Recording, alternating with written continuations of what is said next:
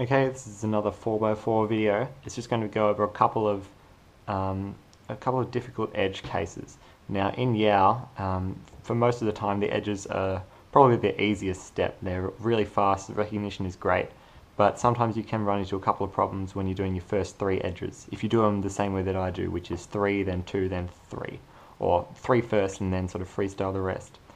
So I mean the first difficult case is something like this, where once you've done your cross, you do a U, and then you insert this edge here, and when you're looking for this next edge, you can't find it at all, and it's back where you started.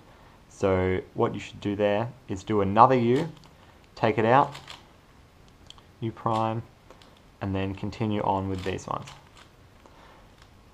And then for something like this, so you finish your centers, you do a U, first edge here, second edge there, and you're looking for your last one, which is this yellow and red.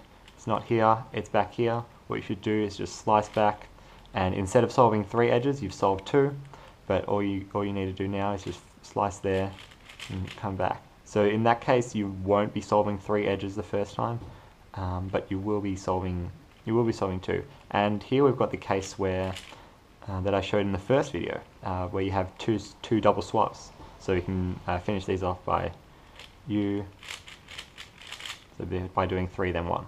I mean 1 then 3. So yeah.